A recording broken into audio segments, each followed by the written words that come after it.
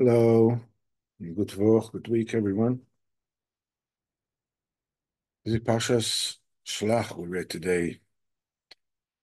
Next week's Pashas Korach.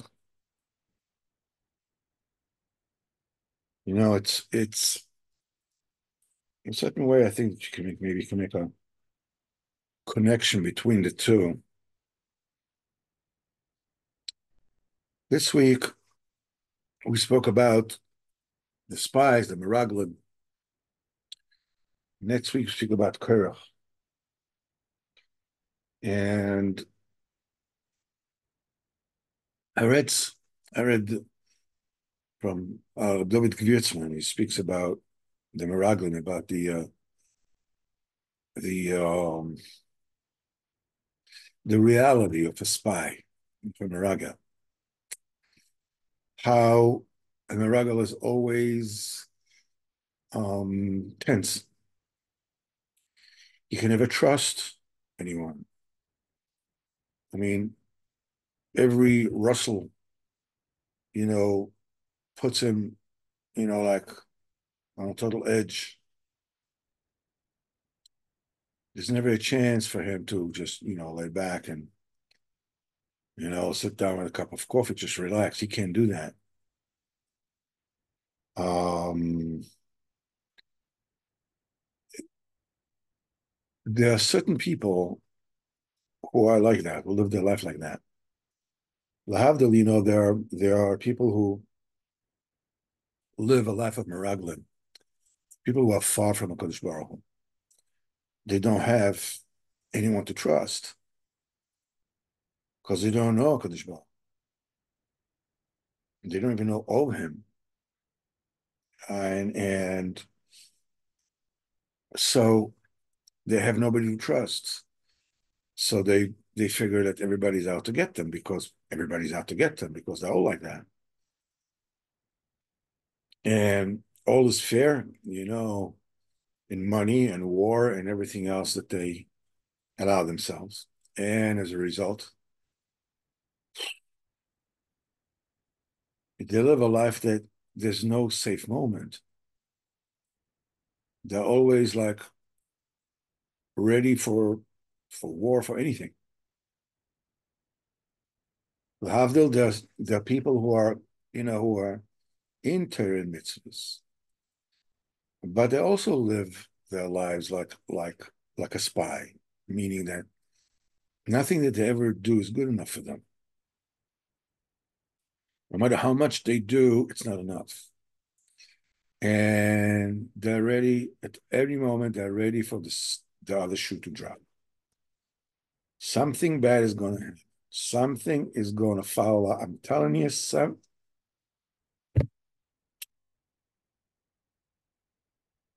one of the basics of Munos is like, have the Meraglim over here.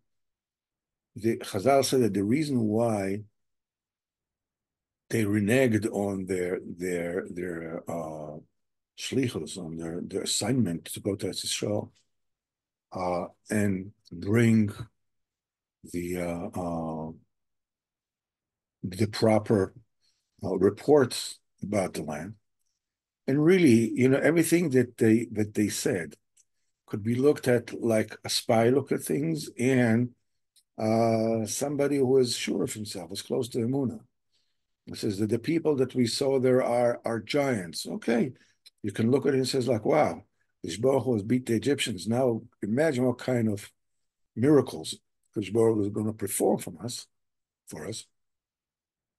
meaning these guys, and so forth and so on. It's a choice. You make a choice. You want to live your life as a spy, always worried, always like a negative um,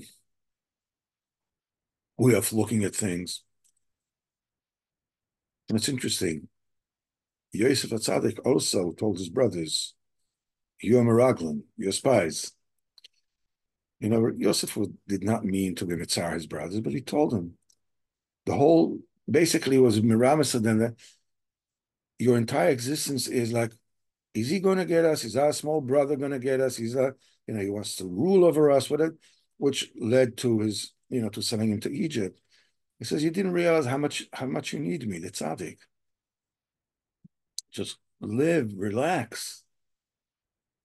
What you're doing is wonderful. It really is wonderful. Enough. Baruch Hashem, you have the tzaddik to rest on. Shlech. You don't do that. You live a life of miraglim. There comes, the crying for nothing. That brings about Tisha B'Av and so forth and so on and so forth and so on. I think this is maybe a connection between this week and next week. But that said, meanwhile, back at the ranch, where the Sipurey Baal Shemtov, this story is at that time, historically, there was something was called the Committee of the Four Countries, the Four Lands. It was a Jewish organization that made decision was overseeing all the Jewish kehillas in Poland.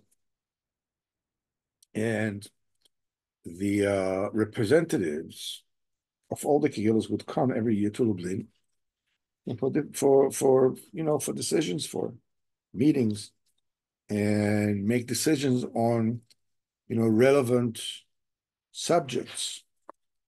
One time, the very famous Rav also was a very wealthy man. Rabbi Avram Abba said before everybody that we have to investigate and find out what's the deal with the Baal Shemtov. Because they heard, this is what they believe, the Hashem is Amaretz. So if Chas v'Chalila is Amaretz, how can he ever Ruach HaKodesh? So it says, Lo Amaretz Chasid, Amaretz cannot be a Chasid. So they decided to call the Baal Shemtov before them, and he came. So when the Baal Shemtov came to the committee of the Arba Ratzos, Rabbi Avram Abba was the head. He was the speaker. He says, according to what we heard from your conduct, it seems like you have Ruach HaKodesh, and your excellency is a big Talmid Chacham. But it's very difficult because we heard that you're just an Amaretz. So let's ask you, if you don't mind, please, some main subject la'alacha. So Rabbi Avram Abba asked Baal Shem Tov, if in Rosh Chodesh a person forgot to say Ya'aleh v'Yovai, what is the halacha? So Baal Shem Tov told him, this particular halacha that you asked is something that I don't need, and not you. Because I never forget to say Ya'aleh v'Yovai in Rosh Chodesh. And you, who you do forget to say Ya'aleh v'Yovai, even if you repeat it davening again, the way it says Shulchan Aruch, you'll forget it. When he said that, Rabbi Abba, got really scared because if this day was Rosh Chodesh, he forgot to say Ya'aleh v'Yovai. Even the second time when he repeated his prayer. So you saw the Baal Shem Tov really knows what's hidden. So he decided, he's going to spy after, here he goes, spies again. He's going to spy after the Baal Shem Tov in the place where he's at and see how he behaves. So he rushed and he went to the place, the hotel, the inn, whatever the Baal Shem Tov was staying, and hid himself and watched out from a peephole to see what the Baal Shem Tov is doing. When the Baal Shem Tov was there, they prepared a comfortable bed. When he saw the bed, he started screaming. Baal Shem Tov started screaming. This particular bed, somebody has made a big avera with a goiter. How can I possibly sleep on it? So immediately the owner of the inn came and he begged the Baal Shem Tov, and he says it's true that his son-in-law actually was together with the goiter. So immediately the Shem Tov said, Rabbi Avram Abba, do you hear what he says? So immediately Rabbi Abba came out of his hiding place. He saw the real greatness of the Baal Shem Tov, and he came to apologize to him for suspecting he was an Amas.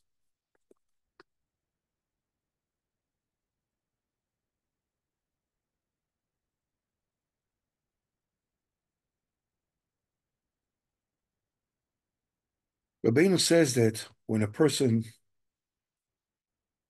hears about a strife, a disagreement between tzaddikim,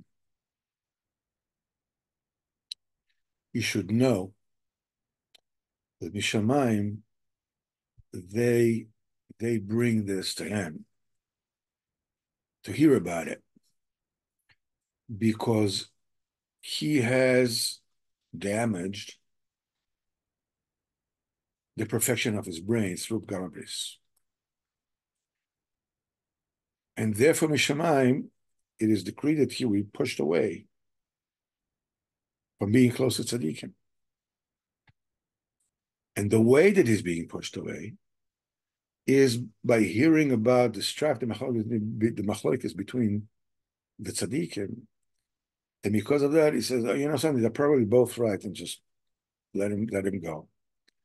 When a person hears a machlokes between tzaddikim, he must realize, says Rabbeinu, that this is his test mishamayim.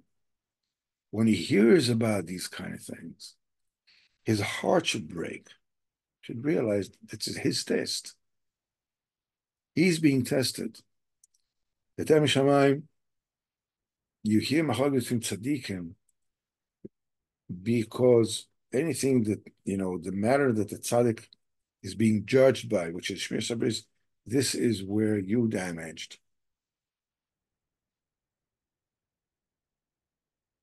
And because of this damage, you hear by the machlokes between tzaddikim. Truth be told, if you would not have damaged your brain, you wouldn't hear about it even. There are gazillion things in this world that you don't hear about. Why did you hear dafka about this?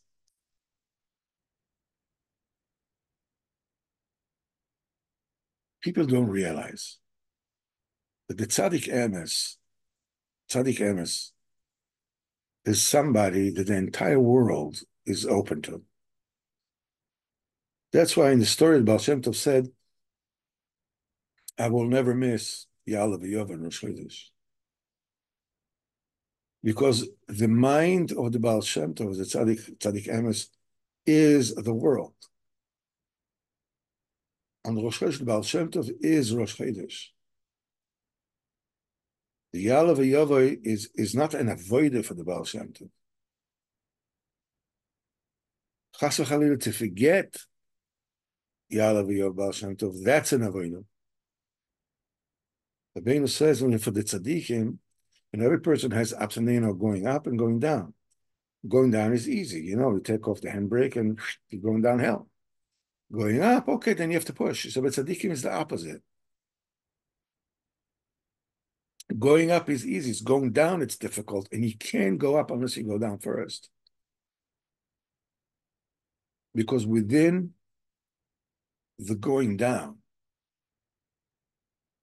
is the root of going up. Meaning when a person goes down, when a person fails, when a person does things that he should not do, when a person's, his Moichen de Gadlus, his expanded consciousness is gone, and suddenly he feels like, whoa, I lost my emunah, I lost my bitochen, I don't know. I was talking like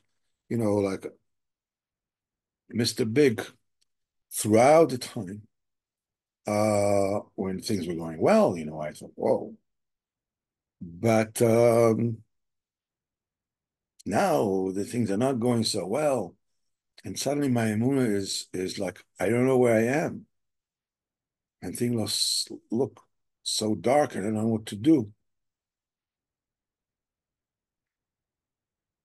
What will it be? What should I do with myself? Then a person needs to hold on to his bitochen Kodesh Baruch Hu. in the fact that the chasadim of HaKadosh Baruch Hu are without end. Okay, so my world right now is dark. I don't see anything. I don't feel anything. I don't have an impetus to serve HaKadosh Baruch Hu, to daven and to learn. Okay. All I have now is just my belief in chasadim of HaKadosh Baruch Hu. HaKadosh Baruch Hu knows what's going on with me. HaKadosh Baruch Hu will pick me up and bring me close to him again. That is the root for the Aliyah, the root for his going up again. The tzaddik knows everything because his mind encompasses everything. There's a story, a very famous story about the Maggid of Mizrich that asked the Kadosh Baruch Hu, I'm sorry, they asked the Baal Shemtov about something Baal Shemtov sent him. What's a pshat hashgacha pratis?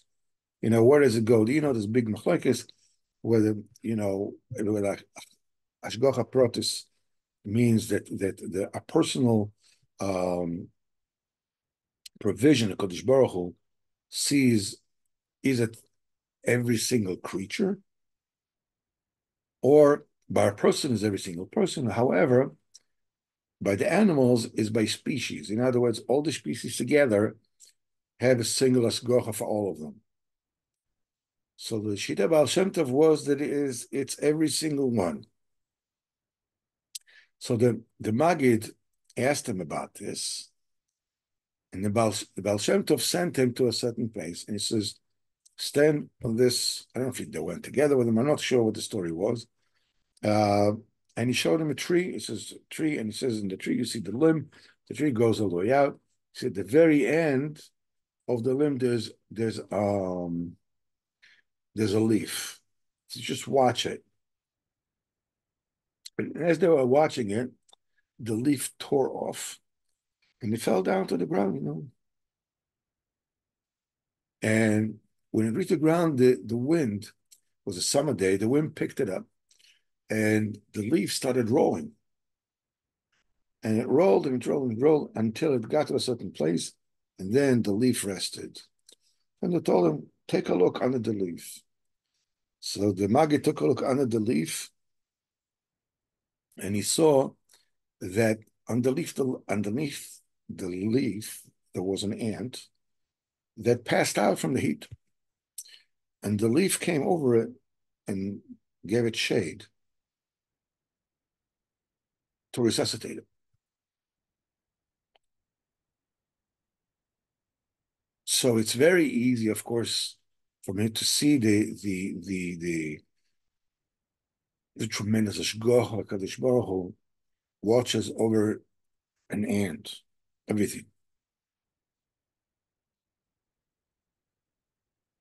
I remember many years ago, you probably remember Life magazine. It was a big magazine. Whoever remembers it, was a big magazine. It was a picture magazine. It was beautiful. And there was a spread. Now, Life was a big, big magazine. And there was a close-up of an ant. And the ant was all green. And its pincers were stuck in the leaf.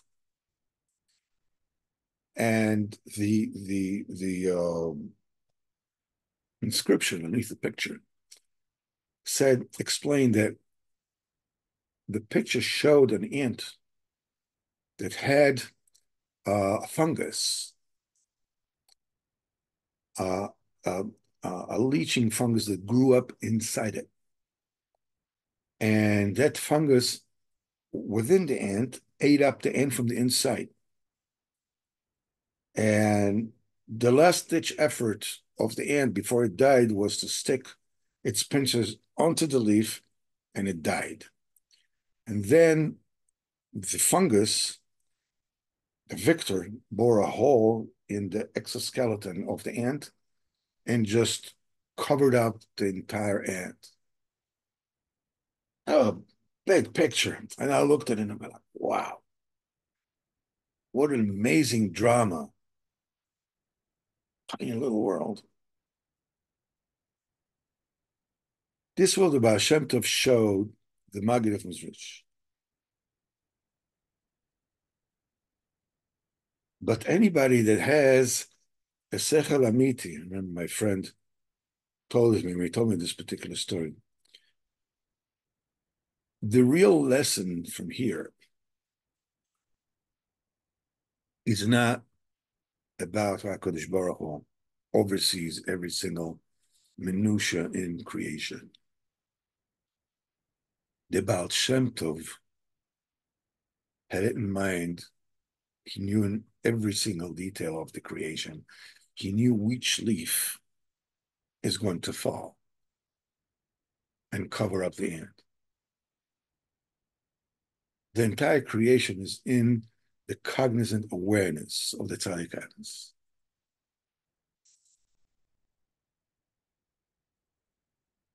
Let's take B'ezrat Hashem a quick look at Sichos Haran for this week. Okay.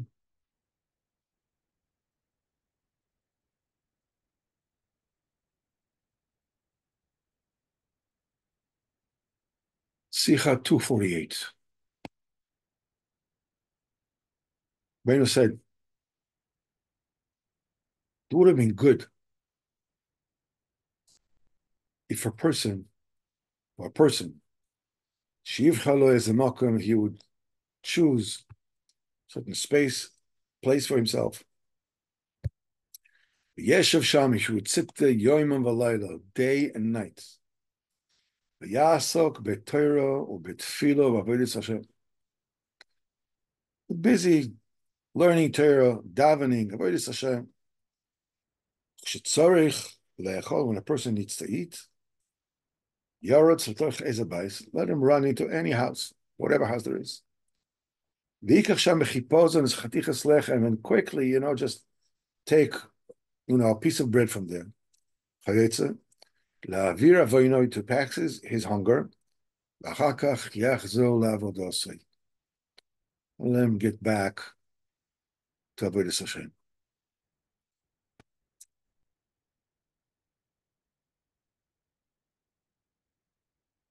The hardest thing for a person to come to terms with is that there's nothing in this world that has any importance on its own. Fame is not important on its own. Money is not important on its own. Even health is not important on its own. Definitely pleasure is not important on its own. Suffering is not important on its own. There's nothing this world has to offer that means anything. There's something in us that, like there's something about us that, Avodas Hashem is very important. It's the most important thing in the world. But, there's this, what about family? What about vacations? What about, having people think good things about you? What about, everything is important vis-a-vis the way that it influences the tachlis, which is avodas Hashem. On its own, as a standalone, it has absolutely no meaning whatsoever.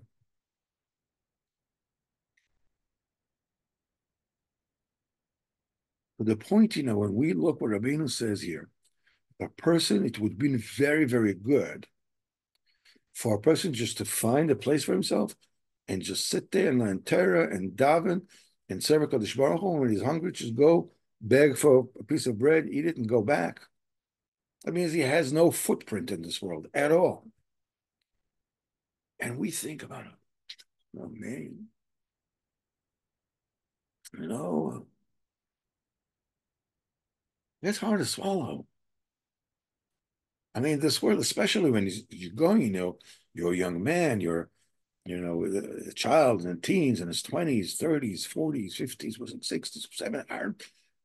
It's just like maybe there's something matters in this world. You want me to give everything up? Yeah, because nothing really matters. Nothing matters except Avodas Hashem. But we want something, a little bit, something of my own. I mean, well, something a little.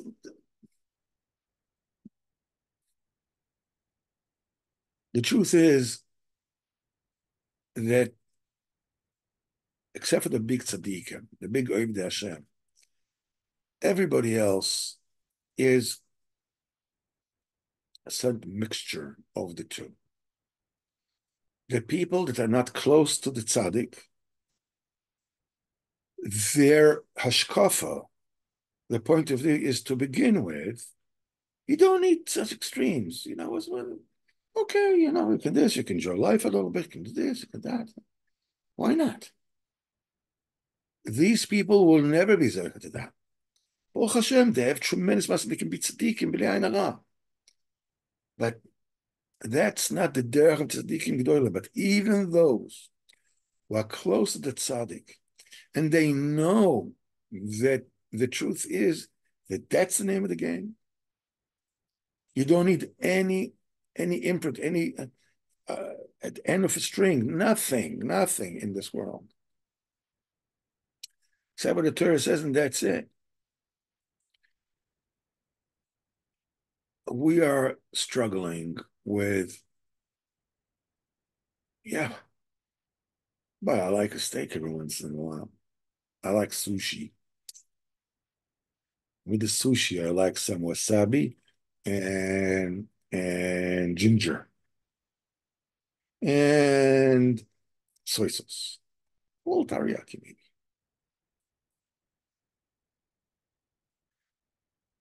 And it's a game that you go in and you go out, and you go in and you go out.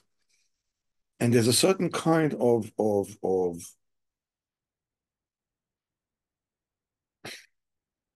self-image that each and every one of us, each and every one of us sort of keeps. He says, I can do this. My space in the Avodas Hashem is from here to here. This is my minimum and this is my maximum. I cannot, so most of this is also very good. I mean, don't go below the minimum. There's a Baruch Hashem, We're not robbing banks, we're not using crack. Baruch Hashem. Not doing whatever there is. Baruch Hashem is a great thing. But there's also the maximum. And the whole idea is whenever it is that you move a little bit, to expand your maximum, you're also raising up the bar of your minimum. In other words, there are certain things that you're not going to do anymore. There's certain things you're going to look that you used to look at, you're not going to look at that anymore. Certain things you used to read, you're not going to read that anymore. And Rabbeinu says that when a person moves like that, and a yoda, it's like, because you move and then you go back and then you move again, but there's a shift, a seismic shift that you moved. It says in Olam Yisraelionim, in upper realms, a person is running gazillion of light years spiritually. The tiniest move. The main thing is to be besimcha, to be happy. I read again Shal Shudas, the Rabbeinu said that, as Rabbeinu says to Revov, there's a name Eke, which is the holy name of Sichos Haran, which is Yud-Ke. In Hebrew, you say, this person is Yeh, a person is, or Eke means that, yeah, I'm going to be. He says, listen, the wedding starts at 6 o'clock. Ani Yesh, I'm going to be there. The word is Aleph K, Yud K. It's a it's a verb people use. I'm going to be there. Chazal explains what is Shem Aleph K Yud K. The Zera says Ana Zamin Lemeve. I'm preparing an existence for myself. When you say you're going to be somewhere at a certain time, you're preparing an existence for yourself at that place at a certain time. So Shem Eke means you're preparing an existence for yourself. When he says the main simcha is Shem Eke, which denotes the Olam Haba. Because you are preparing right now with every avodah that you do an existence for yourself, for the world to come, which is Eke, which is forever. Anything else until then means nothing. As the song goes, everything is dust in the wind, nothing. Except in how it enables and prepares you to reach the Eke, to reach the world to come, to reach infinity. Baruch B'ezrat Hashem will help us. See, every single Dibur, we have Baruch Hashem, we have three guys. We have a few more people that watch it online, and a few more people that use Telegram are in the group, and then they listen to it afterwards. Every single word that the person is zecher to say to a friend, Hashem, well, what more could you ask for? Oh Hashem, of the tzaddik emes, the force of the tzaddik emes is the strongest force in the universe. Even the force of gravity, which is the dominant force in the physical universe, is only, a trickle, something that trickles down from the force of the tzaddik.